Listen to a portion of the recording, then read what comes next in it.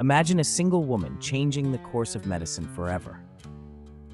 Henrietta Lacks, born in 1920 in rural Virginia, was a mother of 5 when she sought treatment for cervical cancer at Johns Hopkins Hospital in 1951. During her treatment, doctors took a tissue sample from her tumor without her knowledge or consent. What they discovered was extraordinary. Her cells, unlike any seen before, did not die after a few divisions. Instead, they multiplied endlessly. Named HeLa, these immortal cells became the first human cell line to survive and thrive outside the body, launching a revolution in scientific research. HeLa cells enabled countless breakthroughs: the development of the polio vaccine, advances in cancer treatment, gene mapping, in vitro fertilization, and much more.